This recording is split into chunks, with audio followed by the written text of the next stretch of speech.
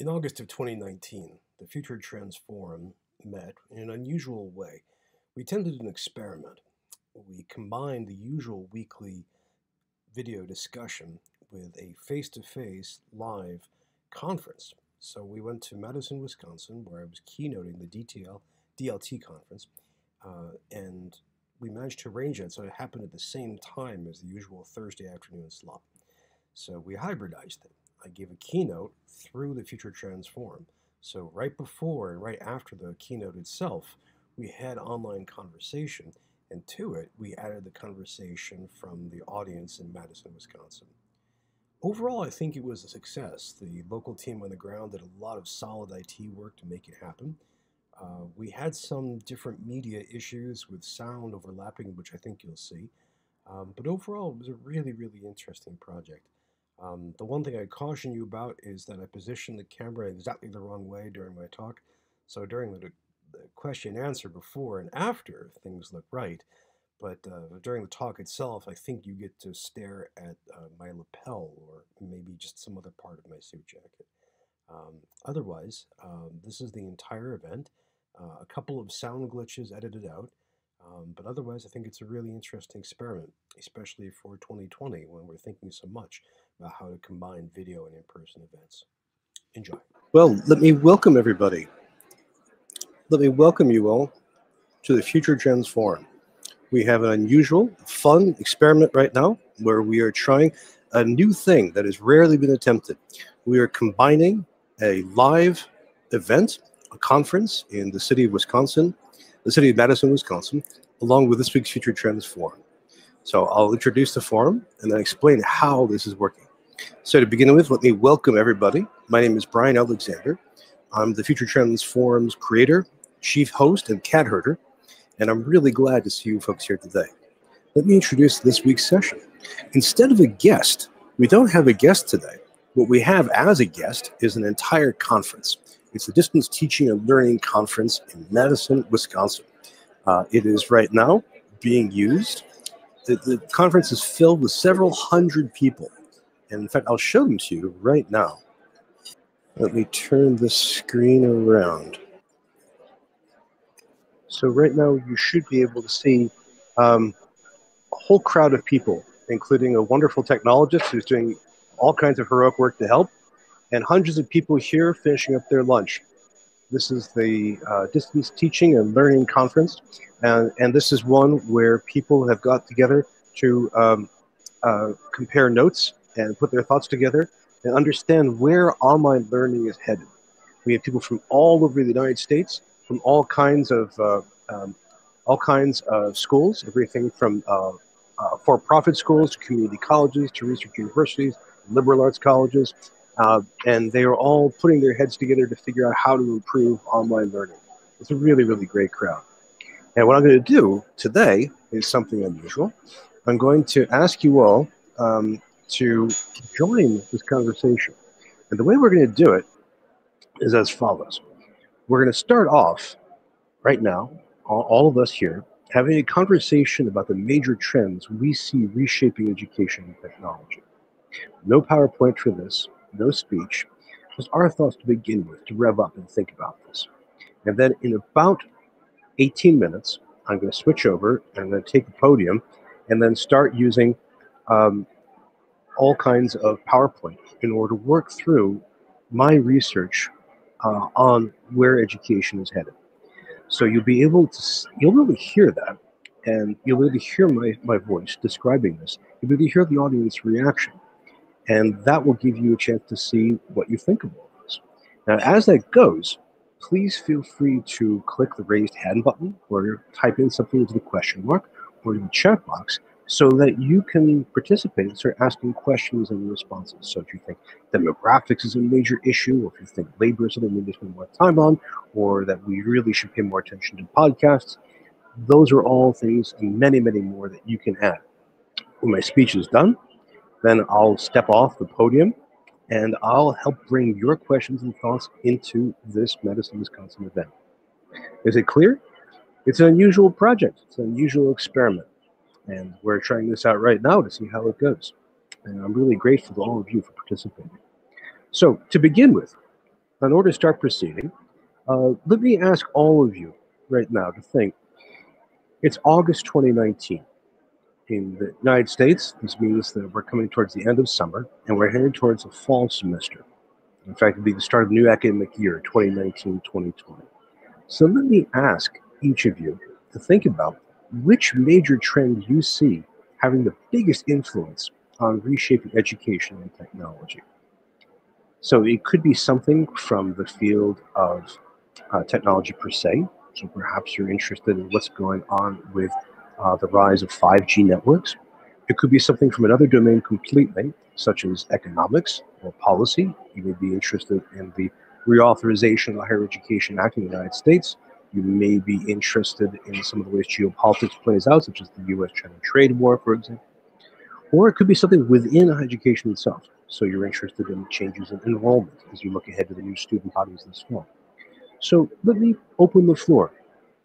What are you interested in terms of these trends? Which trends seem most likely to have an impact? What is the most important trend for you? And when you pick one, either click the raised hand button because you want to join us on stage, or hit the question mark so you can type it in. We have Tom Riley, longtime friend of the program. Let me bring you up. Hello, Tom. Hello. I'm working primarily now on climate crisis. And there is a high likelihood that we will have a very severe kick in the teeth relatively soon, such that we really have to reorganize everything. And education has got to be one of the leading areas. And so it's not a question. Charles Findley says, I'm picking up all the conference background on my mic. Let me see if this makes it better. Charles, let me know if this makes it easier to understand. And then we have a raised hand from David Stone. Let me bring David on the stage. David, I think you're muted. Can you hear me? Perfectly. Welcome, David. Here. So I guess the point is, I have a real quick, there are a lot of folks who are coming back into the higher education or just education space. A lot of companies are looking at education and training again, where they've kind of divested from that. And I think there's a lot of more people that are going to be at the table delivering education, and also a willingness to support that and fund that maybe through federal means or other ways to encourage kind of some innovation in that space. So I think there's some really interesting trends there. I see what you mean. That's very different from the our typical focus, which is to say that more students are coming, and often from unusual backgrounds. But you're saying the flip side is that more entities are going to be competing with higher education, offering more. That's a really, really great point. And by the way, if anyone's not following Penn State, you absolutely should, because Penn State does terrific work with distance learning as well as teaching online. Thank you so much, David. And we have another question that's come up. Let me bring this up. And this is from Giancarlo Beralto, who says that redefining student success from a hyper-focus on cognitive competencies towards a focus on cognitive plus non-cognitive, aka SEL skills and others, especially given the major shifts in the future of work. Giancarlo, this is a major, I'm going to flash it back on the screen because this is a major topic. Because what you're describing is, among other things, the shift towards emotional literacy. You're talking about the way that we add more and more demands on education, what it should provide, what it should teach students, which raises all kinds of issues from support to pedagogy to professional development to infrastructure. And that's a major trend, a subtle one. And again, you're absolutely right to link that to the future of work and how work is changing. People in liberal arts know that there is strong demand for a lot of soft skills in the workforce.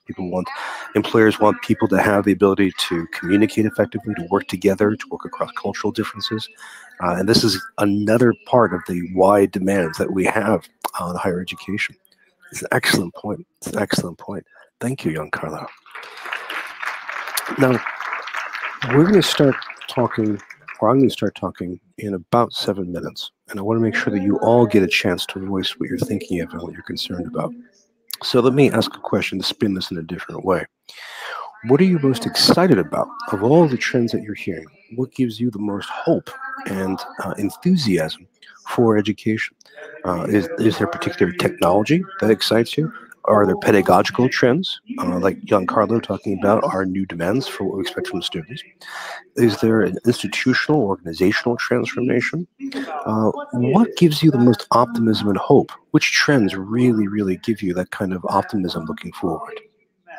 That one thing you want to go back and say to your faculty colleagues, to your administrators, to your peers.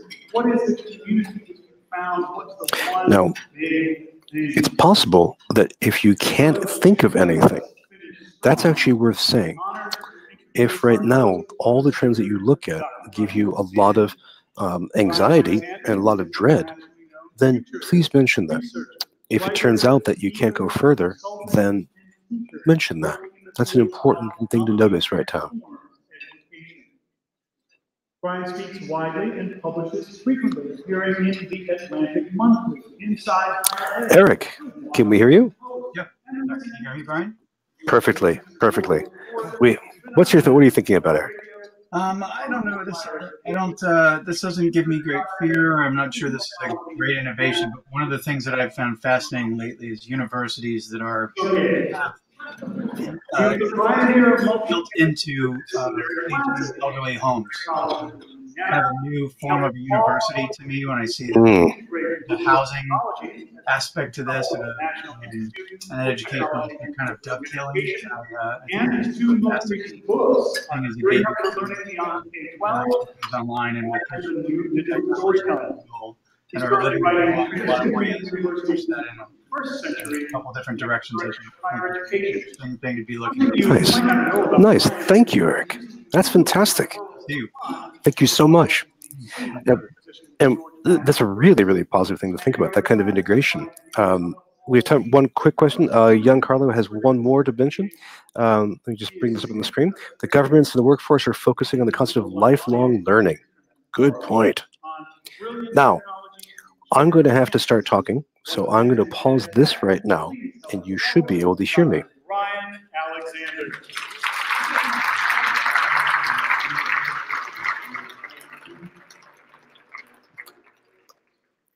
Thank you very much. Can you hear me yet? You can hear me now? That's good. Sometimes when I begin a presentation, I would like to do it with an unusual voice. So in this case, I could do it as a voice of heavy metal. So I could start like this, if you like. Can you all hear me okay? Very good. First, I'd like to thank the entire DTL program committee and everybody who worked on it for bringing me here, but more importantly, for bringing all of you here. Can we give them a round of applause?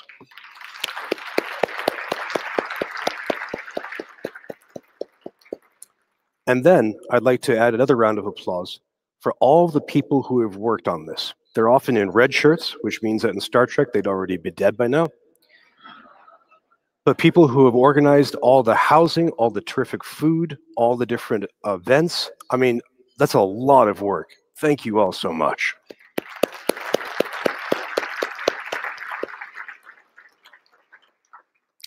I spent a lot of time at the University of Michigan, and I'm told that that should give me challenges being here in Wisconsin. I don't think that's true. Last year, I was asked to go to Ohio State University, and my second slide was an enormous blue field with a golden M on it. And I showed it and said, I have 3 degrees from this school, but I'm told that I think you have a football team. Is that true? Nothing like insulting your audience to get the blood going. It was just fantastic. But I'd also like to thank people in another way right now. You're in the middle of an experiment, a technological experiment that you might not know about. Right now, we are all sitting at tables. There are more than 100 of you eating and thinking and listening, wondering, is it possible that any human being could have this much hair? The answer is no. But at the same time, we have the Future Trends Forum going on live. In fact, you can see this is a screenshot from the way it worked before. We have 31 people from around the world listening right now and offering questions in chat and other venues. We are combining these two events, crossing the streams, if you will. So it'd be really interesting to see how this plays out. Now, what we're going to be talking about for the next half hour are the major trends that are reshaping higher education. Why? My focus is the future of education. And the way I study that is by looking first at the major forces in the present. So not making stuff up, not speculating, what's going to happen to higher education if, let's just say, the United States splits into civil war. No, I want to look at what's happening now and extend it into the future. So we're going to be talking in a few different domains. To begin with, talking about the contexts in higher education, economics, demographics, and policy. And then we're going to dive into technology. As we go, I'd like you to think of a few things. First, are you seeing examples of any of these forces in your own work? Second, what happens if we hit fast forward and continue these trends 5, 10, 15 years into the future? What happens to your college, your university, or institution under that transformation? So let's start with the biggest possible picture. Maybe not the universe, although we did just have a near miss for an asteroid. Let's focus on the Earth. As one of the Future Trends Forum guests reminds us, the largest trend impacting human civilization right now is ongoing climate change. This map is one that still astonishes me. For hundreds of years, people sought to sail from the Atlantic Ocean to the Pacific across what is today Canada. Many, many people died. Fortunes were lost trying to do that because the Northwest Passage didn't exist. It does now. Enough climate change has occurred, enough ice has melted that you can sail the ship from the Northern Atlantic into the Northern Pacific. Takes a few days, it's kind of picturesque, but the world has changed. It's important to think about this as it transforms everything about our lives. But it's also important to think about this in terms of education, because education is increasingly global. Education is increasingly transnational. Let me mention a few ways this works. First of all, country after country, region after country has been building up their higher education capacity. China, for example, has built more universities than any civilization in history before. At the same time, we have more students moving across international borders. Quick question, per capita, which nation on Earth right now gets the most international students? What would you think?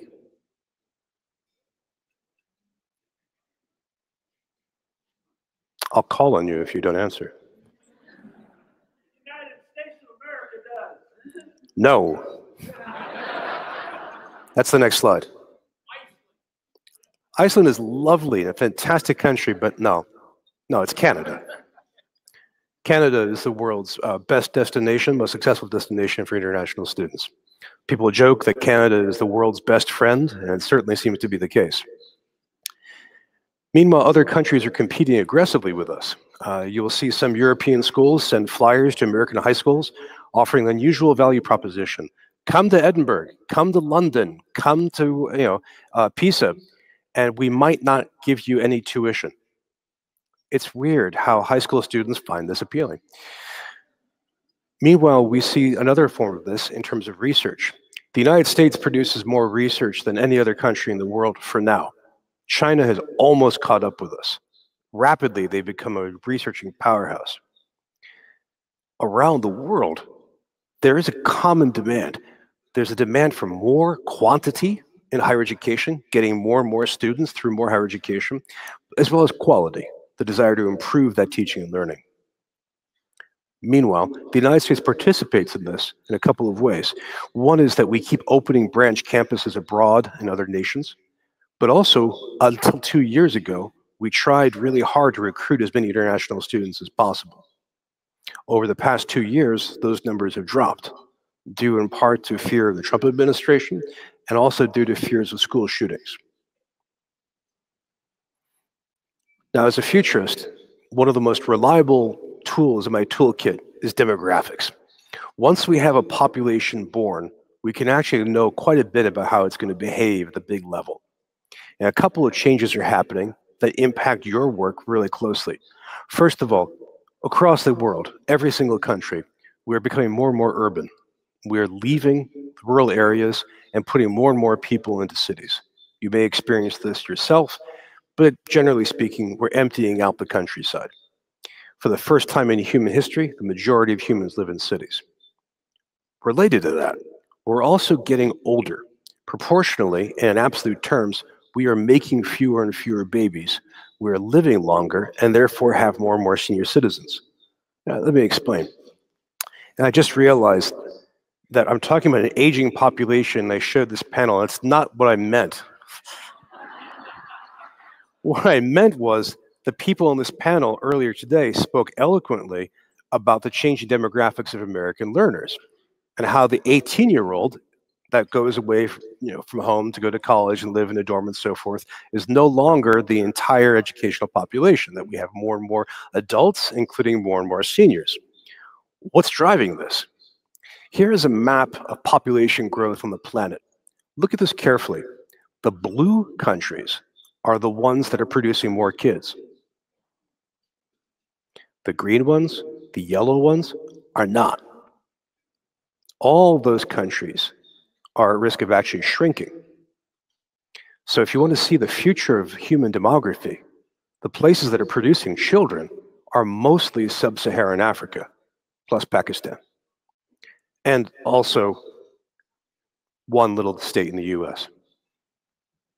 Why is this happening? For terrific reasons. This is one of the great stories of human history. In the first place, we have better healthcare, both better science, better technology, better public health.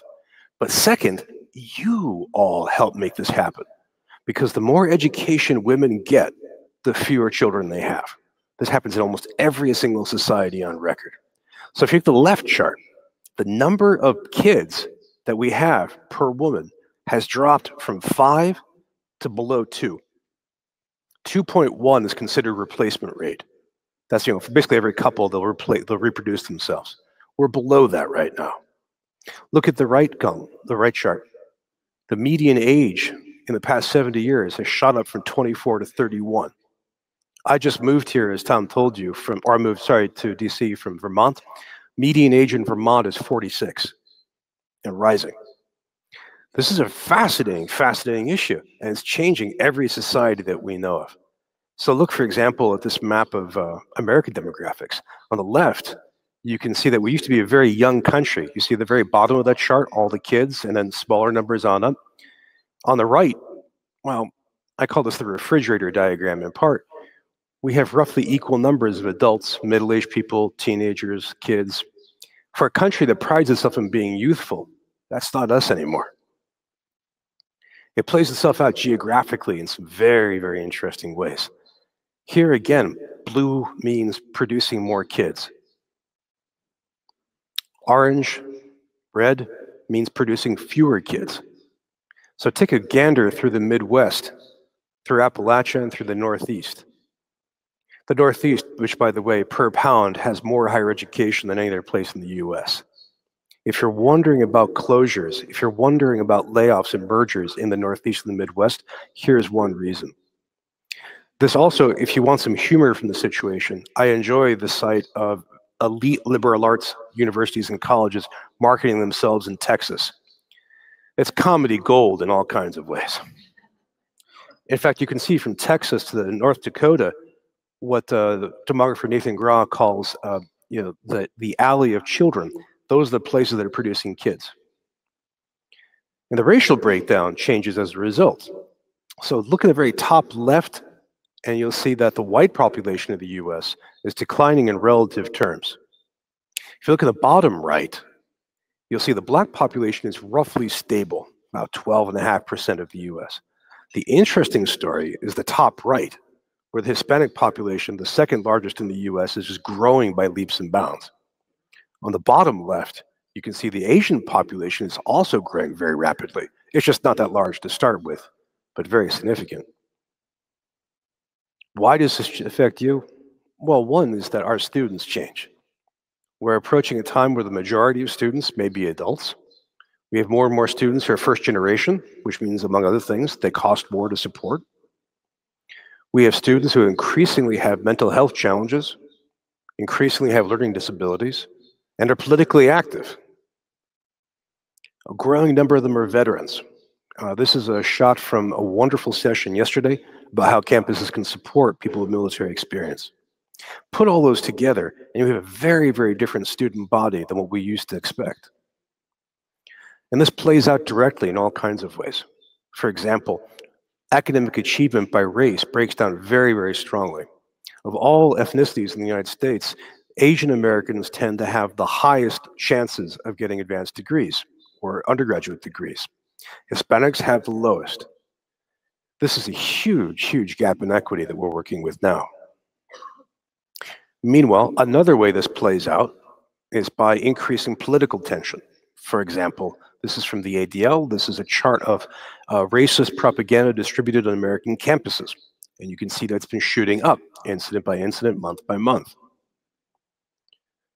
So the US also wants to improve the quality of its undergraduate education, and also wants to improve the quantity of students who are going through it.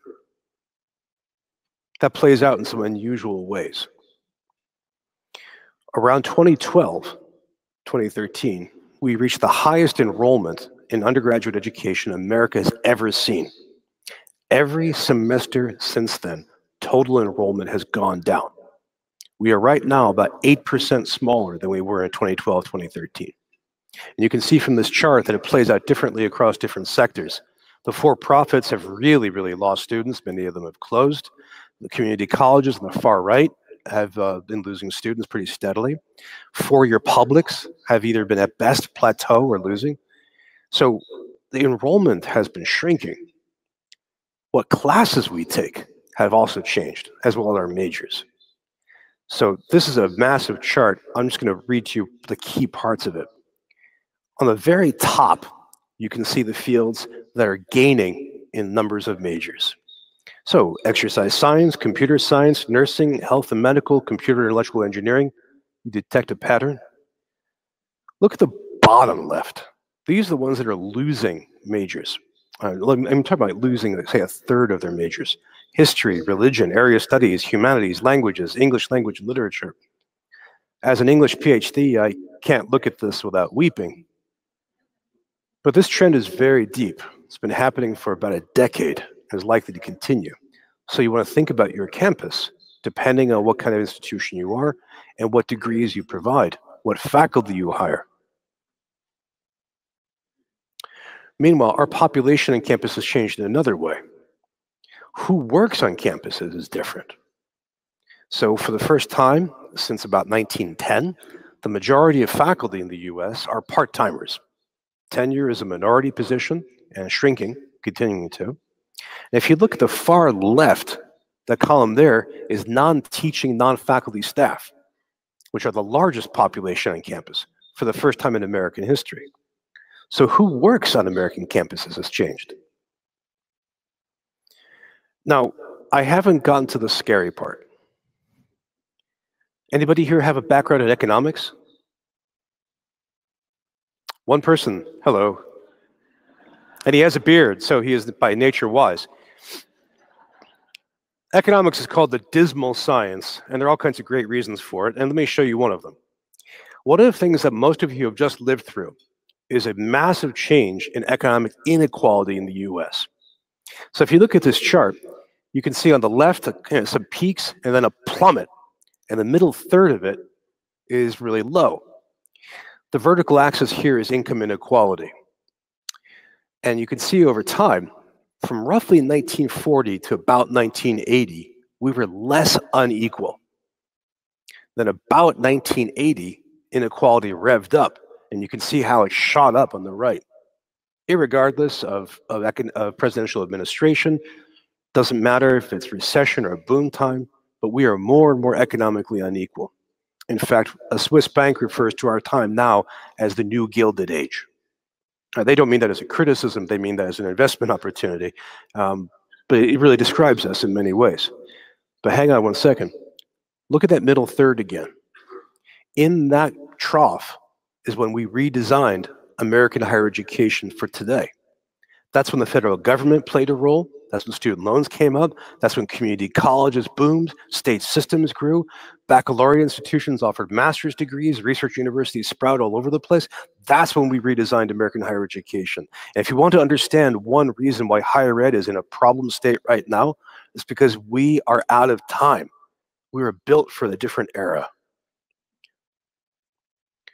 One way that we respond to this financial situation is by privatizing public institutions.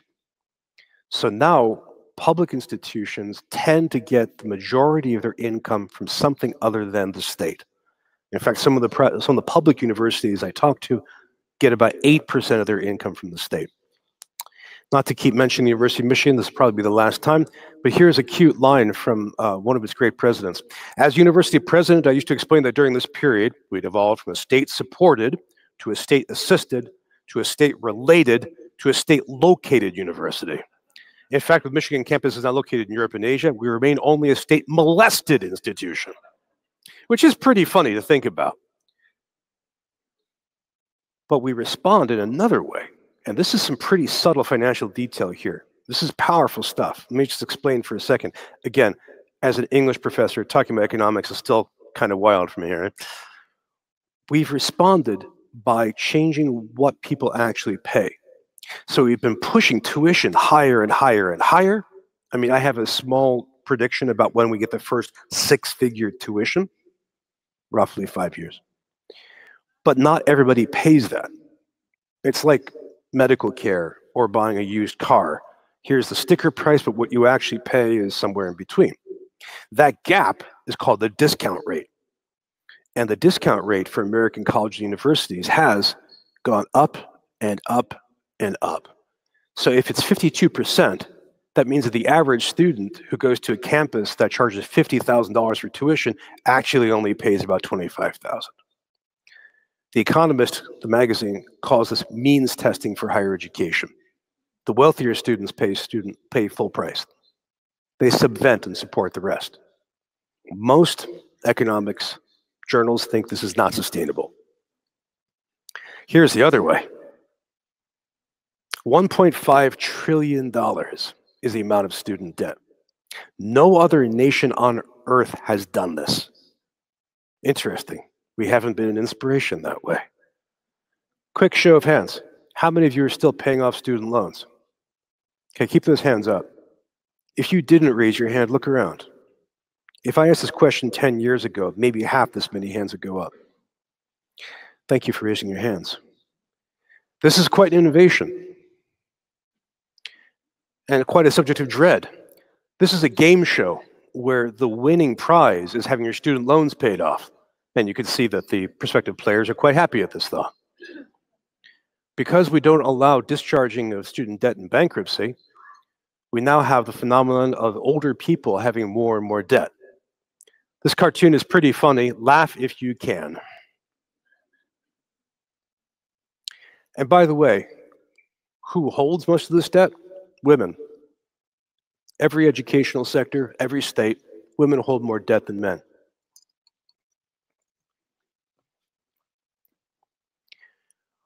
All those slides I just showed you, all those trends, I wrapped together into the rubric of crunch time. As you can see, American academia is under enormous pressures. These are pounding on us, shaping us into something new. One of your tasks is to figure out how to respond.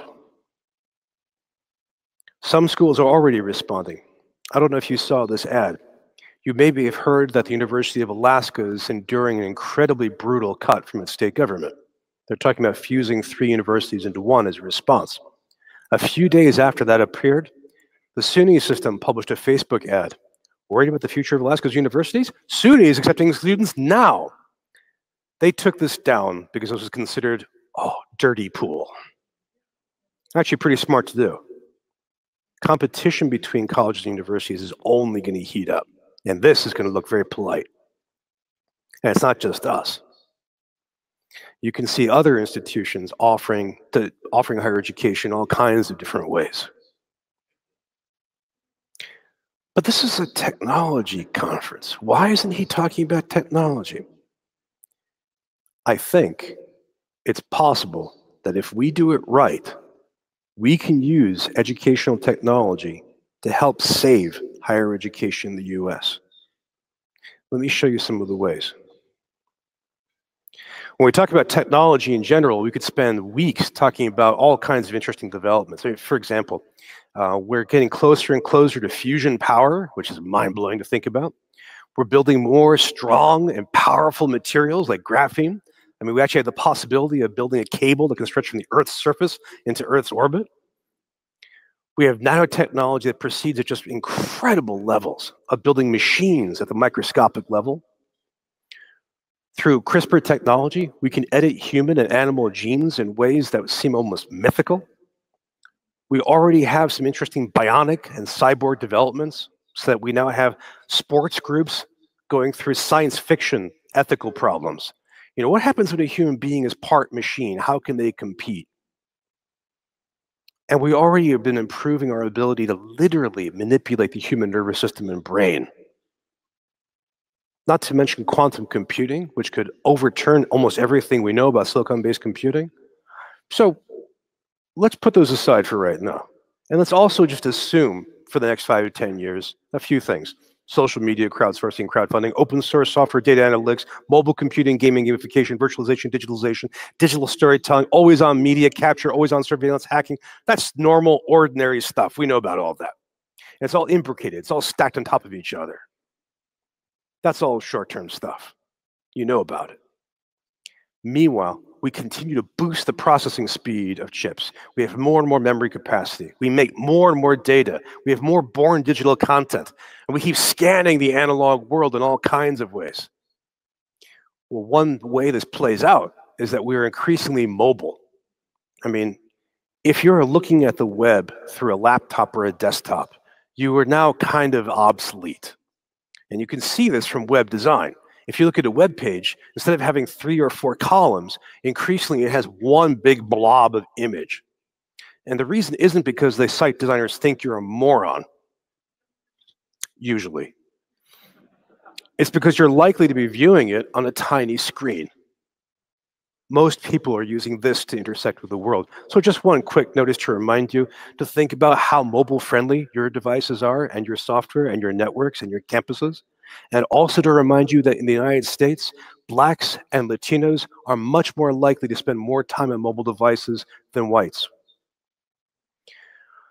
Mobile is breaking down in some other interesting ways. So for example, we have what you can think of as environmental computing. You think about Google Home, you think about Siri, you think about Alexa. We asked the great Phil Hill about the future of the learning management system. He said the next technology is going to be feeding the LMS into Alexa. So you can walk into your dorm room and say, Alexa, when's my next exam? And she says, it started 5 minutes ago. That's actually pretty easy to program. We're also making more data and doing more stuff with it. There's some fantastic examples of people using data to really improve student lives and student outcomes. But we're also terrified of the problems of using data. I mean, the keynote that opened the speech, my dear friend Robin DeRosa began by showing you some of the many ways that data can be misused in the interest of racism, of inequality, of all kinds of power and sheer incompetence. So we're trying to balance that right now. And a lot of sessions over the past day have been looking at this. We're also rapidly reaching the point where we're not going to talk about blended or flipped classrooms anymore, because we'll just do it. I mean, a classroom that isn't blended or flipped will have to have a name. You know, the unblended, the A-flipped classroom, we don't know yet. But it's actually pretty hard to do that now. I mean, you have to wrap a room in a Faraday cage to get away with it. The learning management system of fully blown, mature technology continues to advance. Do we have any people here from Canvas? Hello, Canvas people. And again, a magnificent beard. I just have to say it. That really is. So how will the LMS world change? Well, one is by engaging more with open education, which I'll come to in a minute. Another is by connecting more with the web, possibly allowing us to go back and forth at web links instead of one way. It may become social rather than asocial. Or not. As online abuse, again, as Robin DeRosa mentioned, everything from Gamergate on up grows more and more intense. It's possible that more and more students will deem it more prudent to have their online learning happening in a safe location, like an LMS. We're also seeing a continued boost of images, in particular video. And this is happening across every commercial sector in the world. In fact, I want you to think about a statement: video is the new paper. I mean, think about how much we use video. I mean, we're doing video conferencing right now. People watch Netflix, Apple TV, they watch, Hulu. I mean, all kinds of consumption. We produce tons of video in all kinds of ways, some of which you might wish you've never seen before or since. We use YouTube as a major publication platform. I mean, video is increasingly expanding, and we have to keep an eye on that. Almost nothing is slowing it down. Meanwhile, virtual reality continues to grow in some very interesting ways. And again, if you haven't used VR, people will say the cliche is you can't be told about it, you have to experience it. It's completely true. And if you haven't been persuaded, please use the program TiltBrush. Have you all used TiltBrush already? A few people? If you haven't, it's a drawing program like Microsoft Paint, so you can just draw spaces, but it's in 3D. So you can draw a door, step through it, draw the other side of the door, spin it around, push it through your head. It's astonishing. It's really addictive. That's my big warning. Days can go by. But people use pedagogy. The pedagogy of VR is pretty obvious. It's basically visualization. We use it to visualize things that are difficult for students to understand visually. Meanwhile, we're building more and more augmented reality. This is a shot from a project some of my students did. They took the class over to the Smithsonian Natural History Museum, and the Natural History Museum, in its bone hall, its exhibit of wonderful skeletons, had AR content tacked on to almost every skeleton we could find. So you could walk around, for example, and see this ancient fish, and you could see it on your iPad moving back and forth. I mean, AR has some downsides, which we have to be careful of course. If this slide doesn't make sense to you, ask me afterwards. But AR has been growing rapidly. Now, that's a pretty conservative statement. What's more radical is when you think about fusing virtual reality and augmented reality into what some call expanded reality, extended reality, or mixed reality. And this is when you can take digital content and intertwine it with the physical world around you. So if one of you is sitting there and you put on a mixed reality headset, you can see me waving at you from the front, and next to me you may download a giant spider. Why? I don't know. But the spider may then walk across the room towards you, which would be frightening. And you'll all hear this person screaming and running away, and we can't tell why, because they're being chased by imaginary spiders. Don't do that. But you could do more with mixed reality. I mean, for example, I'll come back to this in a sec. There's a wonderful mad scientist at Worcester Polytech who focuses on visualizing biological data. Tricky stuff, hard to visualize. So he has a wonderful project for proteins where, as you can see from here, the proteins exist displayed over what he's looking at. So this is him in his office. The protein is now over one of his desks, and he can spin it with his hands, zoom in, zoom out, command it with his voice, pinch it to shrink it, expand it. He now has this with the human brain. So he can sit there and see this brain moving across his desk. Other people can see and interact with it as well. Why does this matter? A, it's really cool. B, there are all kinds of pedagogical powers to it. And C, in 1968, Doug Engelbart gave the mother of all demos. If you haven't seen it, I strongly recommend it. It's a fantastic video. The great Engelbart introduces the mouse, the Windows interface, word processing, and the active hyperlink all at once. And he's doing this very calmly. And you could hear the audience just kind of shrieking with terror at times. What do you mean you click on it and it opens? What magic is this? It's fantastic. So the Windows interface, the keyboard, the mouse, right? We might be past it. Because Dmitry Korkin uses this interface with his hands and his voice. We may have just upended a half-century of computing. So, good to know. Magic Leap produces one of the great mixed reality headsets, and this is their map for where they'd like to see mixed reality happen. I call this map most of human civilization. There's other technologies too. We've been talking about open, so open education keeps growing, open access and scholarly publishing keeps growing, open teaching is growing. In fact, there was a wonderful project from Columbia University where they just looked at all the syllabi they could find for higher education and crunched them together to find what are the most commonly taught books and articles in the US. Amazing thing to do. And you can't do that with syllabi that are not in the open. In fact, we're seeing textbook spending drop steadily. And when I show this figure to different campuses, it's interesting because faculty will say, I'm not sure if this is good. The students will say, what is wrong with that? Nothing is wrong with that. This is awesome. This is great. More, or less, if you will. We already have Z degrees. Degrees where you can achieve a degree with spending Z for zero money on materials. This is all open. At some point in the next few years, we'll reach a tipping point where the majority of textbook spending will be in open. Meanwhile, the humanities, my field, the laggards, the last to figure out technologies exist. We get excited about cable TV. We have a digital enterprise, a digital humanities. I mean, I haven't seen people talking about it here this week, but this is a great enterprise where people are using digital technologies to address humanities questions. Meanwhile, we use higher powered machines to simulate the world. Way back at the beginning of this presentation, I mentioned climate change. Climate science is based in part on complex, powerful simulations of the way the world works, of integrating tons of different forces and data together. We're building more and more simulations. In fact, one of the things I'm waiting to see more of is political candidates publishing more simulations of how their tax policies would play out so that you, as a voter, can consider them. Meanwhile, we have a community of scholars that is largely online. Yes, we do this right now. We meet face to face every so often. We do have physical artifacts like books, that's the term. But we spend most of our time using social media, email, video conferencing, just to keep in touch with each other. There are other technologies to think about. I haven't heard anybody mentioning blockchain this week, but we already have now a durable use of blockchain to back student transcripts, which simply works right now. We also have 3D printing. So if you want to visualize 3D printing, over here is the 2D printer, the Xerox machine. Over here is a Star Trek replicator. We're right about here. We're pushing this way. I mean, the stuff that we're printing with 3D is astonishing. Architects are competing to see how big a building they can print. NASA has printers in orbits that can print new construction materials. We have, in the medical world, people printing all kinds of body parts. And worst of all, in Britain, they tried to print food. Don't think about that very hard.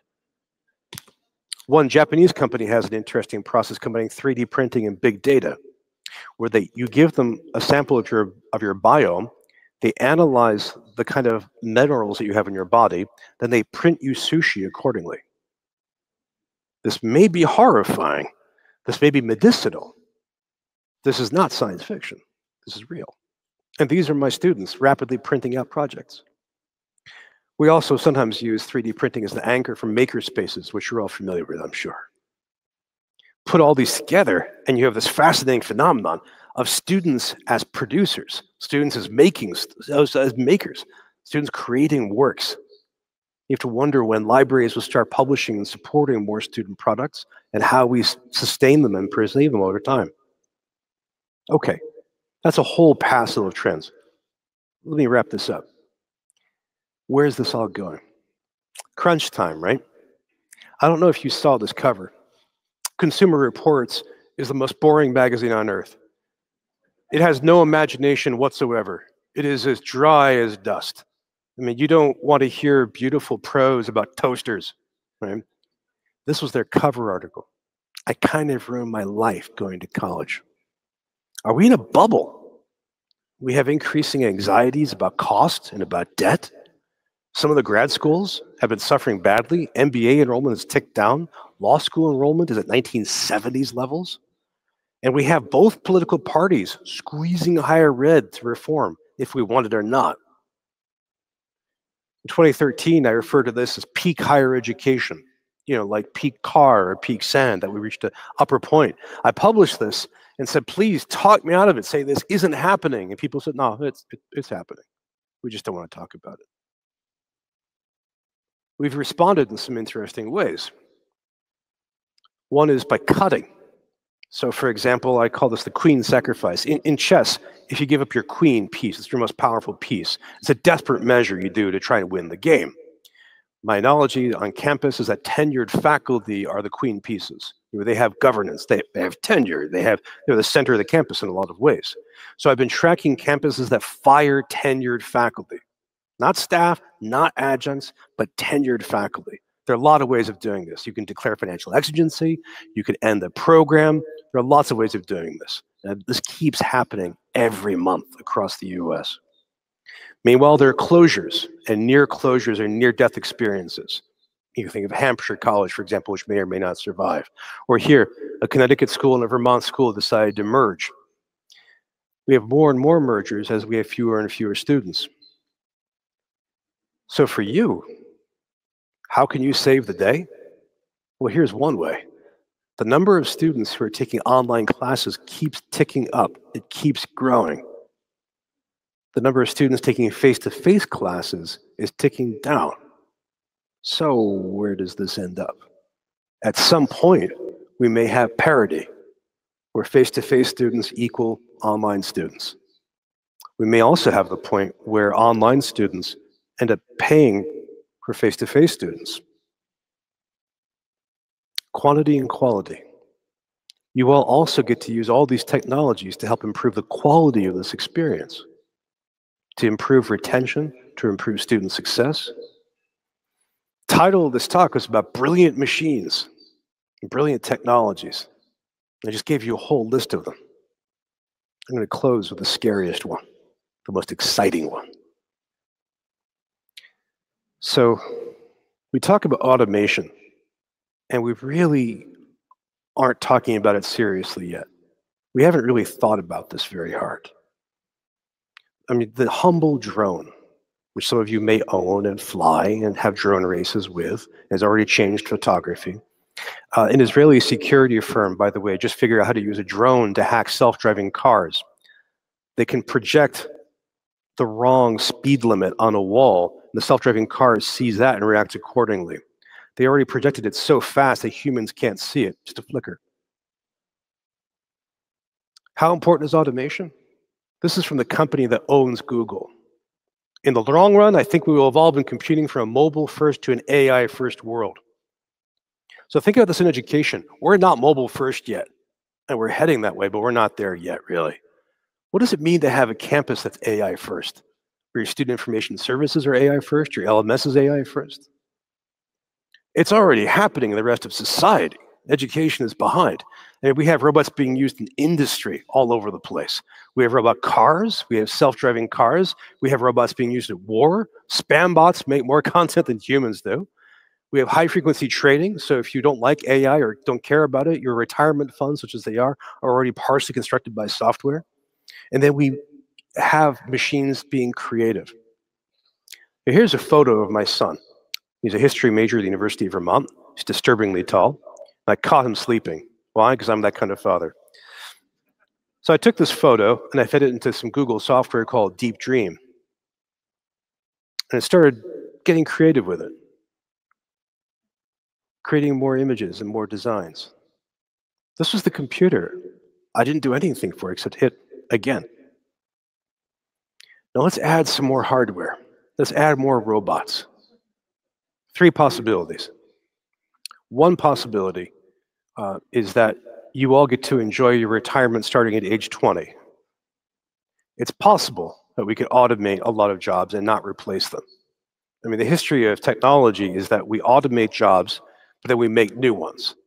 You know, so for example, the Northeast used to ship ice along the Atlantic down to the South. That's how the South did refrigeration. We invented HVAC, got rid of the ice industry, but we grew a much bigger industry. Since 1990, this has not been happening. We have not been growing new jobs through technology. Technology actually employs relatively few people. It makes a lot of money, but it's pretty small as a labor force. So it's possible we could have a future widespread underemployment. Second possibility, we actually get creative and make new jobs. AI ethicist, for example, is one that we badly need. Third possibility, this busts, that AI is a disaster, that it flops, and we don't use it for 10 years. and that takes over. This is my favorite possibility, and this is one I'd like you to think about. This is a Canadian instructional designer named Darcy Norman, and he's shaking hands with a robot. Think about political scientists. Teaching Poli-Sci 101, you have to engage with students, you have to take them all the pedagogical work, but they also have to run software. If they're teaching elections, they have to crunch a ton of data. If they're teaching theory, they have to do a lot of data mining for all of that. Think about people in healthcare, think about people in English, people in French, who have to run software to do their work, to analyze their student behaviors. Increasingly, we are metaphorically cyborgs. In the classroom and in support, we are running software to help us out. Now, there's other possibilities to think about. We can replace some classes with apps. And right now, I'm taking German on Duolingo. It's about as good as, say, 12th grade German. Right now. Take that 5 years from now. See where it goes. We have computer-assisted creativity. But think about this. What's the job of your campus if students are going to face widespread underemployment? Do you have to change your entire curriculum so they can prepare themselves for a different world? Or do the humanities come back because your students will face downtime and they'll have the leisure to read 18th century poetry? Think about this question. One of the reasons self-driving cars are taking off is because insurance companies like them. Why? At their worst, they are better drivers than you are. Americans kill about 30,000 people a year on the road and maim a lot more. Self-driving cars are better than that. Microsoft has a software unit that does auto transcription, and they are now more precise than human transcribers. Well, if this keeps going, we have that feeling, you know, when your child is taller than you and bigger than you and more terrifying than you. What happens when our machines exceed us? No other sector of society can think about this as well as us. Do you want Congress to think about this? Hollywood gives us some bad nightmares, but a lot of stupidity. Your campus has philosophers, computer scientists, ethicists. This is the place for thinking about the 21st century. This is one of the great missions unfolding for American higher education. That's how we can handle crunch time with these brilliant machines. Now, I've been going on for some time, and I haven't heard from you at all. What I would like to hear from you are which of these trends that you see as most powerful, the hardest to predict, and how do you respond to them? How do you make them work for your institution? Thank you.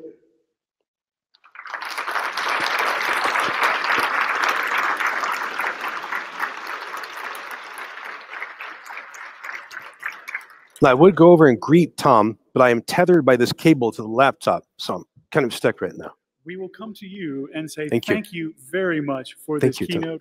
A little gift. Oh, thank you so much. Open now or open later. Oh, I'll hide it for now.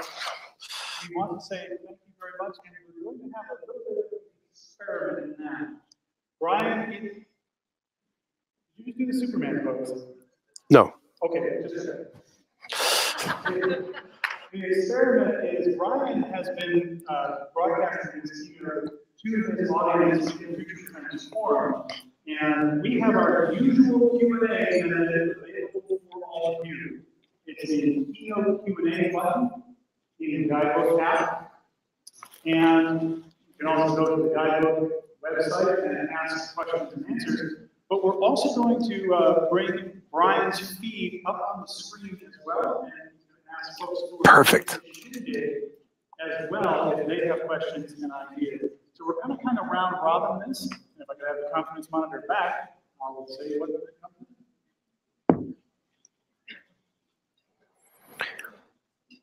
Awesome.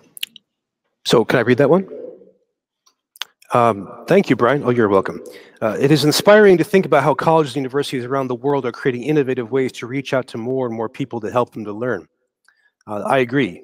That's one of the things that this room is doing. From always-on learning to teaching mobile devices, This is one of our missions, to expand that quantity of higher education. Thank you. And we already, I think, have some comments and questions coming in through Guidebook. Double check that. While we're double checking that, Brian, do you have anybody who's on the shindig who would want to come forward and ask questions or ideas first? So anybody who is right now equipped with both a microphone and a camera, if you would like to join me up on stage, simply click the raised hand button and I can bring you up on stage. We also have the podium live, which is that teal colored box. So you can just click that if you're in a special hurry and you can join us. And we'll see if we can get,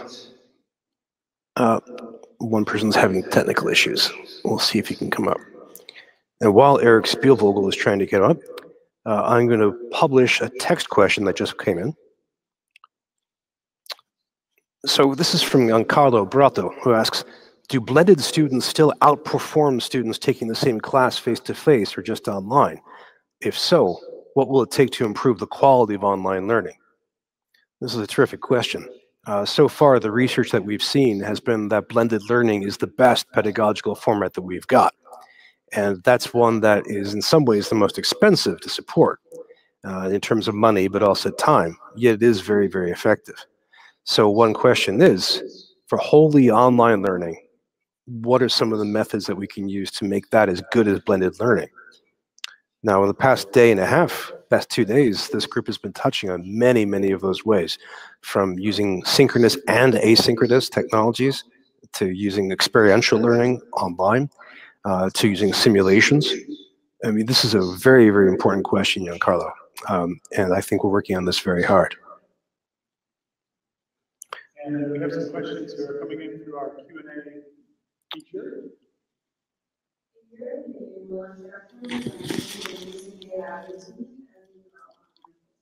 Can you say that first half again?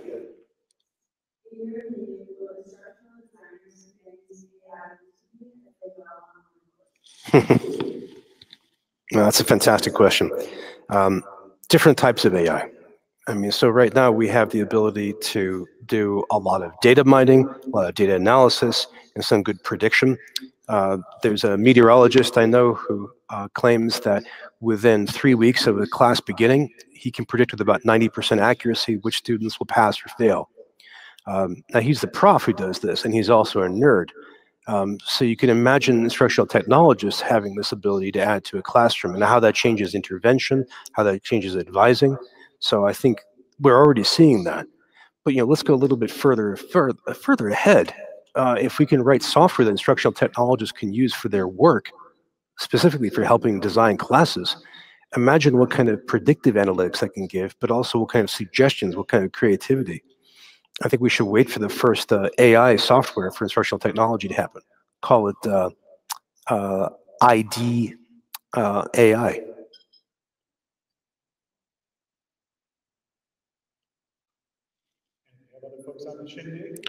Well, let's see, we have another question that just came up. And this is from the excellent Tom Hames in Texas. He says, would you say we're still in the 1.0 phase of LMSs? How are today's LMSs fundamentally different from those of the 1990s? That's a pretty barbed question. In many ways, they share the similar morphology of the 1990s. I mean, we've seen year in and year out that the Campus Computing Survey reveals the main use of the LMS is for faculty to push several documents at students. And so we were doing that in the late 1990s, and we're doing that now. We've adumbrated this. We've added numerous features. We've grown new platforms and new services. So I'd say we're not in 1.0, we're in 1.8 or 1.9. Is it possible that we tip over into 2.0? That's what we're looking for. And we have more from our Q&A.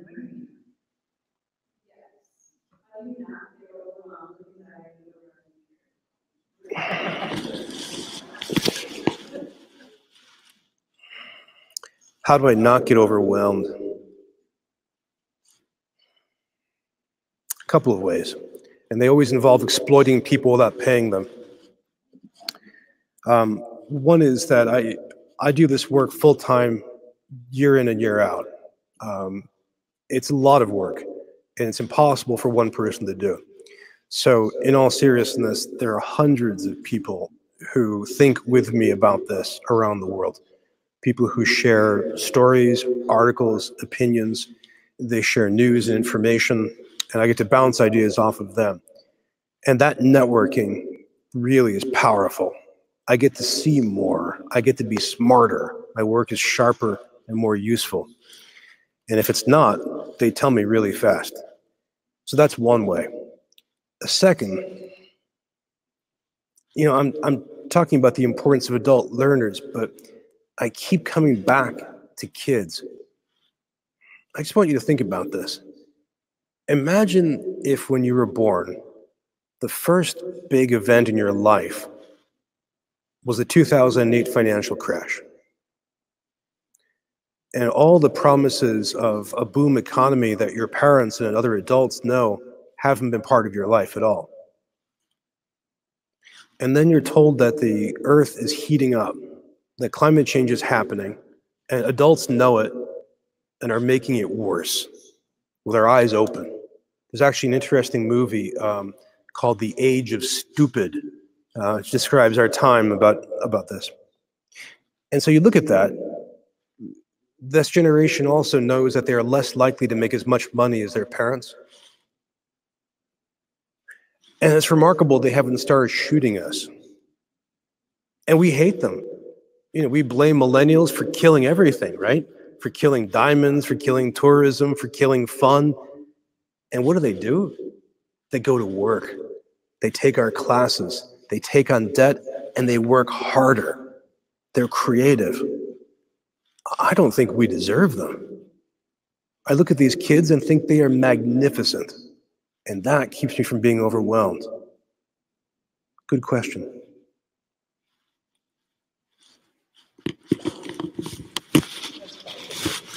We have time for a couple more questions. We have one from Penn State. Let me see if I can. Okay, you need to unmute yourself. All right. So I think one of the things that's been interesting about this AI discussion is I think there is historically the kind of the data sets we've been working with in terms of looking at learning and kind of what we know about the world, where human behavior has been around kind of what we see in a classroom, or maybe the province of like one scientist or a group of scientists. Yeah. Now that we have these tools and we can do these types of, you know, take a look at what's happening in the data and apply AI things to kind of look at these things. Do you think that the shift in terms of who gets to say what is valid knowledge is going to change away from kind of the faculty disciplinary community, the faculty, you know, as the gatekeeper for what is knowledge? Do you think there's going to be a shift in that as we've kind of become more sophisticated in our ways of understanding learning? Well, there's a three-way arms race happening right now, and that's a great question. Is this another person from Penn State? How many Penn State people are here? This is fantastic. The arms race on one side is people using AI to make all kinds of stuff that isn't necessarily good. So you've all heard about deep fakes, for example, which are getting better and better. We have all kinds of ways to use AIs to produce things that are unpleasant or scammy. So that's one leg of the race. The other is technological tracking with it. So everything from the idea of digital watermarks, again, to being able to use AI to detect false content. And the third is human, digital literacy, where we're trying to teach people to be more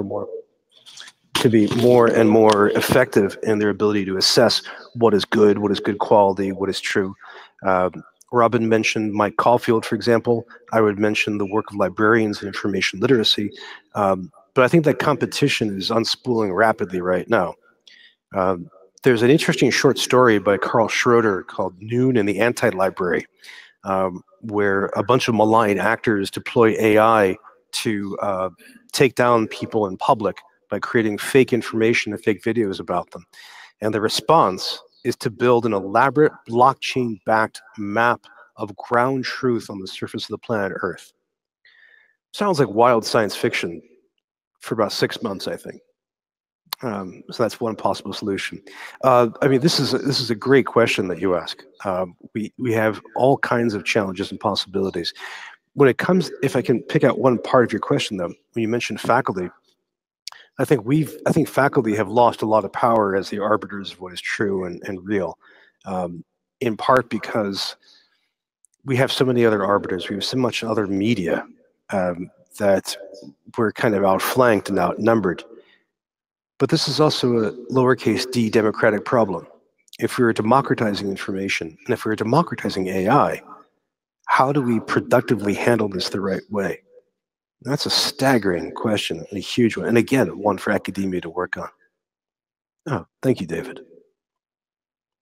And we have time for the lightning round. One last question from the Q&A. Very long. I'm curious if you could talk about one thing you recommend to universities to help us stay relevant in the next 10 years instead of leaving the best direction. How universities can stay relevant?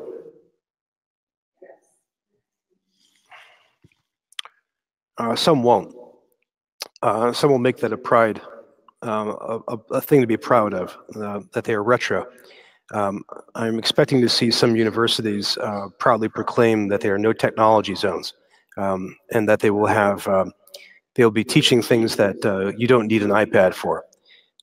Other universities will fail, and we've already been seeing this with campuses shutting down or being merged. And the situation out there is much worse than it sounds. In fact, I don't know if you've heard this, the state of Massachusetts has a legal system now where if you are running a college or university and you think you're about to go out of business, you can inform the state, but you can now do it secretly. Because if you did it in public, that may actually kill your institution. And the state is so concerned about this, they have policies to try and keep colleges and universities afloat. How we can keep relevant? Think of the future, not the past. That's so hard. I mean, if you ask people their favorite music, it's usually what they listened to when they were 16. And if you ask a lot of academics about their favorite teaching experiences, they often talk about what it was like to be an undergrad. And that's great. That's wonderful history. But we need to think about these changes. We need to think about how demography, technology, economics are pushing a new future and to grab onto that. I mean, academics are enormously imaginative and creative creatures. We have so much capability to imagine something new and then to implement it. We can do this, but we have to really be serious about it. One step would be to read a lot more science fiction. That's a great question.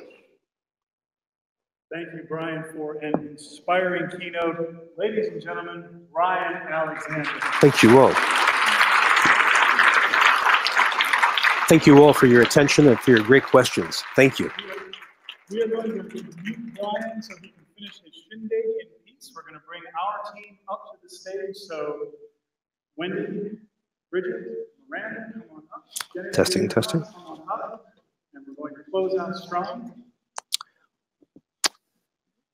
Okay, now friends, do you have, after having listened to my long speech, you have some more questions and comments. So let me bring a couple of these up. Kate Borowski asks, how much is lack of reliable internet access in rural areas putting up a wall for potential students? This is enormously true, Kate. This is a major problem. The gap between rural and urban America continues to widen. We really need to address this. Thank you. Thank you.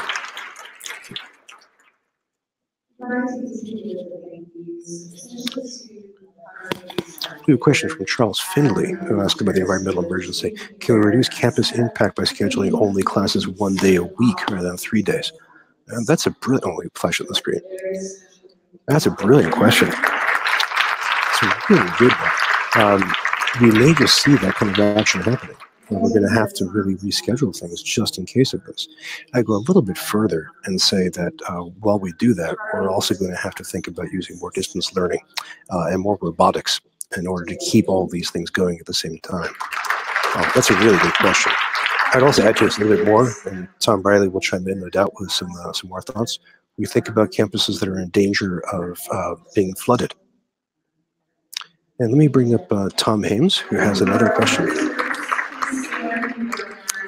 Tom, are you there? Yeah, hold on. There we go. Can you hear me? Perfectly. All right. No, I just had a follow-up to my other question, which is, Yes. what do you think LMS 2.0 looks like? That's sort of what I was trying to get you at. I phrased it a little bit badly. No, I think it was well phrased. I think what we could do is make LMS 2.0 a suite of tools that are available, and a whole series of different parts. I don't know how many people would adopt that, but I think we're already seeing this in practice. If you think about Google Apps for Education, basically the kind of disintegrated LMS, or what we can do now cobbled together with WordPress, for example. Right. But I think that may be the next step, and we may not even call it the LMS. We may just call it, the LMS space. Right. I mean, I'm already sort of doing a lot of that in a hybrid space, in the sense that I'm using WordPress and Draw.io and things like that, rather than the LMS, because the tools that I need in order to do what I think I need to do in the classroom are simply not available in most LMSs. And the other thing would be a video conferencing solution like what we're working with right now, to where you have that immediacy of contact. And again, most LMSs don't support synchronous learning in any way because they assume asynchronous learning. I have a blog post coming up where I try to imagine what happens if we do everything by video. So, the all video LMS, for example. Yeah, sure. Well, you want a package of tools, just like you were saying a minute ago. So we'll think. Friends, I'm going to need to wrap this up. Tom, thank you. It's always good to hear from you. Your questions are always both really sharp and very provocative. I just want to touch on a couple more comments that people mentioned. I don't want to lose anybody here. Let's see. We had a quick comment from Sybil. She's excited about writing with her students, open pedagogy, and more accessibility, and giving them more control and agency over projects and deadlines. Fantastic, Sybil. Agreed. Well, let me then wrap this up. Let me say, first of all, thank you all for contributing to this really interesting experiment. I appreciate your patience and flexibility, as well as everything that you added to it. Next week, we have an extravagantly cool guest. We have John Warner, who is not only a founding editor of McSweeney's Internet Tendency, he's a regular Inside Higher Ed columnist, a great thinker about writing. He'll be talking to us about teaching, writing, and technology. Our book club is getting ready for its next vote, so I want to hear your science fiction ideas. We have our bookstore standing open for business, and if you want to keep these conversations going, please let us know. And I'd love to hear from you what you thought about today's experiment. In the meantime, thank you all so much for your patience, your flexibility. It's been wonderful talking with you as ever. I wish you the best, and we'll see you next week. Bye-bye.